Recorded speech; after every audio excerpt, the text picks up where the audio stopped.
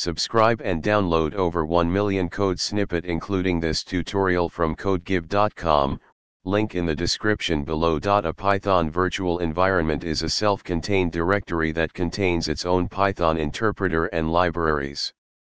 It allows you to work on a specific project with its own dependencies without affecting the system-wide Python installation. This tutorial will guide you through the process of creating a Python virtual environment on macOS. Python installation: ensure that Python is installed on your macOS.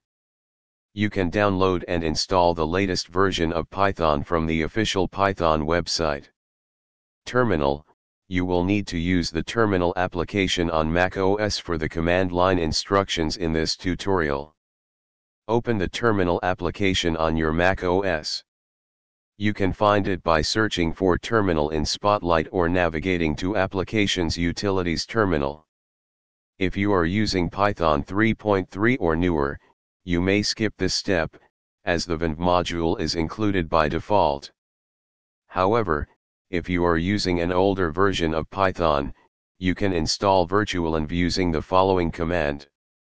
Navigate to the directory where you want to create your virtual environment using the cd command. For example, to create a virtual environment named venv in your home directory, run.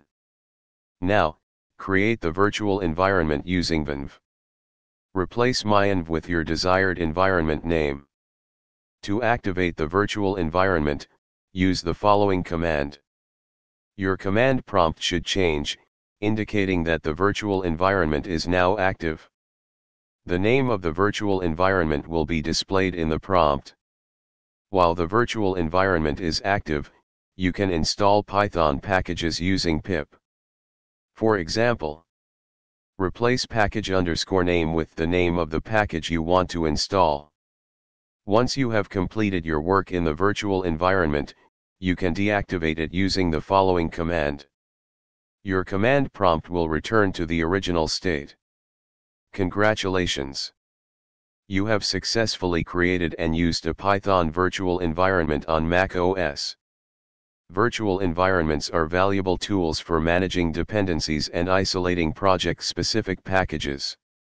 Make sure to activate your virtual environment before working on your project to ensure that you are using the correct Python interpreter and libraries. ChatGPT